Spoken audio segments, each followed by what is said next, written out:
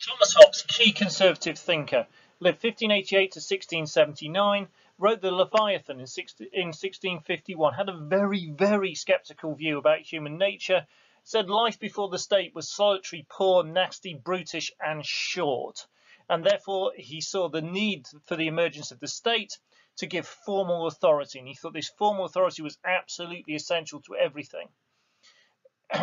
And what it would do is it would define what was right and wrong, because all individuals would have a different version of what was right and wrong.